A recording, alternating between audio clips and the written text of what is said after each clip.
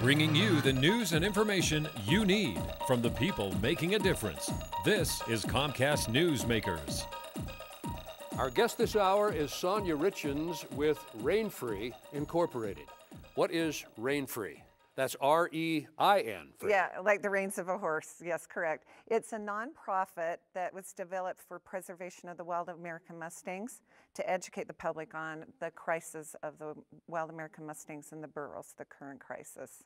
And how bad is the crisis? Okay, currently, the current crisis is there's over 33,000 wild Mustangs and burros in BLM holding pens right now, and they're all pending mass slaughter by the BLM right now.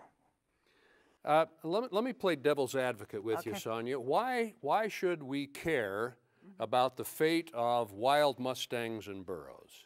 Yeah, because they actually carried history on their back. They're noble, majestic animals. They, with the 1971 Free Roaming Act, they actually are wild species and should be protected that way. And in this situation, in roundup pens, they're not where they should be. There's over 33,000 of them in pens right now, and less than 15,000 are actually running wild. So why are they in the pens? In the BLM holding pens? Right. Right now, they're rounding them up pending the potential decision if they want to slaughter them or sell them immediately, which could go to the meat market for slaughter, or just give immediate adoption to whoever.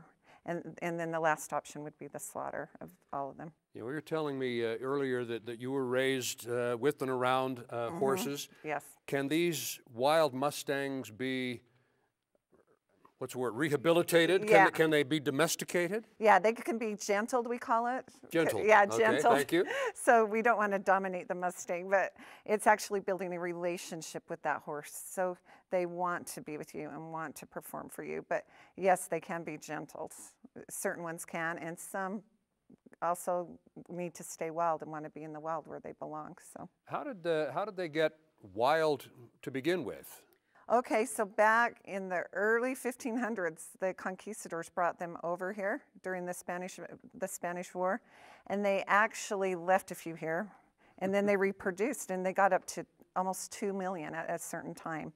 But now they've been managed almost to extinction to below 50,000 in number right now total, and that includes the ones in the holding pens and the ones running free. So, how many do we have in Utah and environs? Okay, there's wild Mustangs in 10 different states right now in different holding pens, and I don't know the exact number in each holding pen, but they're totaling at 33,500 right now, but that also includes the little tiny desert burros too, combined. And that's okay, now you are, in addition to your work with Rain-Free, you are the executive producer of a documentary on this issue. Yes. What's the name of the documentary? The name of it is Mestengo, meaning Spanish wild horse. Okay, yeah, all Mestengo.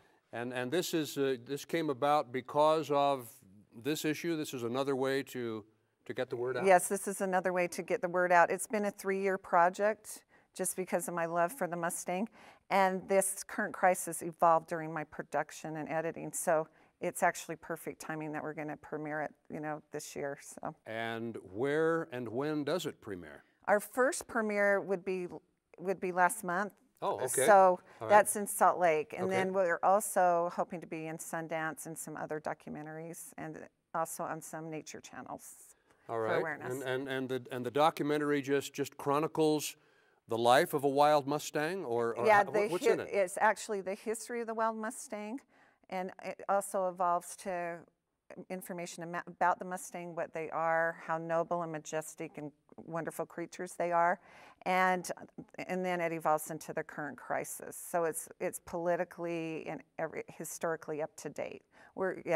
So our final editing was just done last month, so it's a very current documentary. Oh, terrific. Well, good luck with it. Yeah, and we just hope to spread awareness and protect these great creatures. Well, thank you. Thank you very much for being with us. Our guest has been Sonia Richens, executive producer of Mestengo. Yeah, or Mestengo. Mestengo. Or Mestango. I'm Mestango. And I'm Don Olson for Comcast Newsmakers.